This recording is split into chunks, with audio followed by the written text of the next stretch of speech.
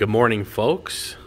This is Michael at Mopar Pro and Vintage American Auto Parts and Restoration.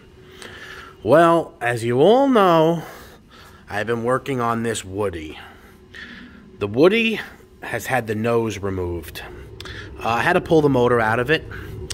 Me and the crew decided it was best to pull the motor out. Here is the engine on the stand right here. We pulled it out yesterday. You could see here, it's the original P10 engine out of a 1940 Plymouth. That's what a flathead 6 looks like out of the engine. Distributors right here. There's the dipstick, which I'm sure you all know. These are all the freeze-out plugs, which tend to leak. Just wanted to show you.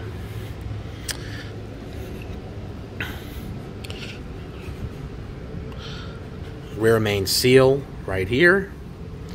There is the valve train assembly, oil pump, fuel pump, exhaust intake manifold, carburetor. So, yeah, this engine, I just couldn't get it to run right. I've done everything in my power. Probably has worn valve parts. Lifters are probably no good. I don't know what's wrong with it. So, off to the machine shop it goes. And then we'll do the assembly here.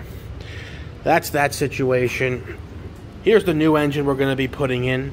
This is an old rebuild. Unfortunately, it's been sitting so long, you could see there's seeds inside the motor from an animal getting in there.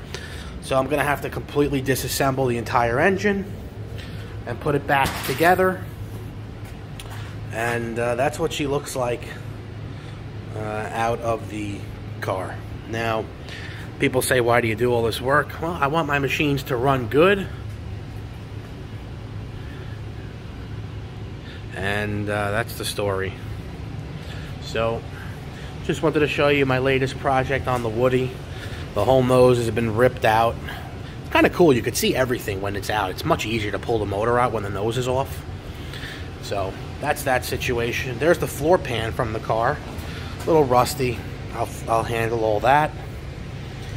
And this is how we do it. We just pull the whole nose off in one section. It's really the easiest way to do it, in my opinion. And that's the story. I hope you guys have a great weekend. It's Friday. If you guys need anything, I'm here. We'll be shipping parts all day long.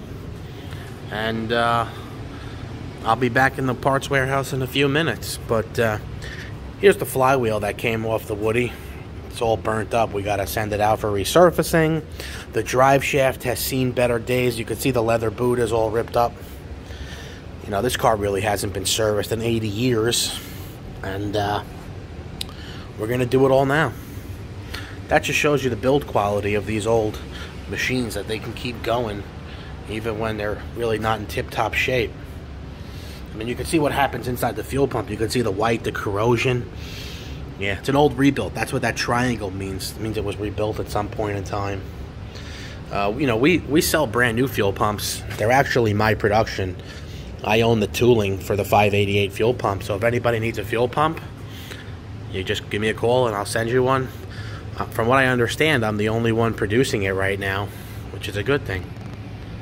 And that's the story. If you guys need anything for that vintage Mopar, please give me a call. Give me a like on Facebook. I would appreciate that. Share this video with your friends. The more people who know about us, the better we are. Everyone have a great weekend. I'll talk to you later. Have a great one.